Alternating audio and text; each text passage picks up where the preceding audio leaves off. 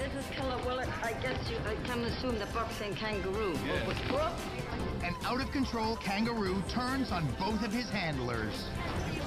It's an all-out attack from a powerful animal that can kill with one kick.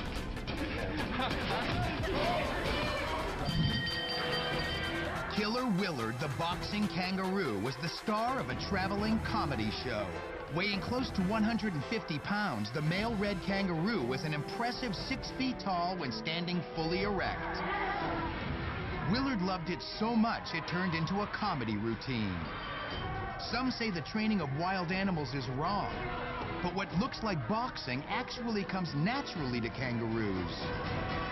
He has a very large diet. Willard had been with the Fawcett's for more than 2 years. He's so mean. When the Boxing Kangaroo Act found itself in Cleveland, Ohio.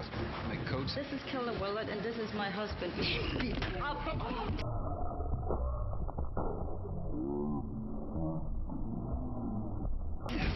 It's a good thing I'm not fragile. Who fights him? Well, it's an act. Just crazy people, or what? No. This is an act. It's a comedy act. Oh, you don't actually let people No, we do not. No. Before producers have time to pull the plug, Willard goes berserk.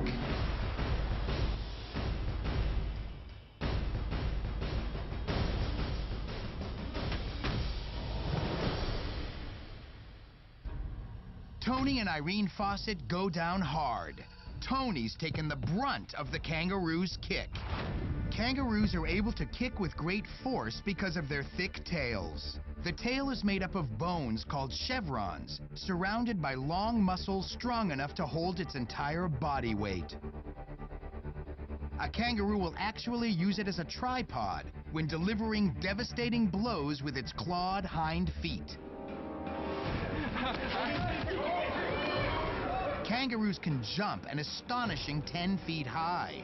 And now, all that power in those legs is being unleashed as Willard slams his hind legs into Tony's lower body. Amazingly, Tony isn't seriously hurt.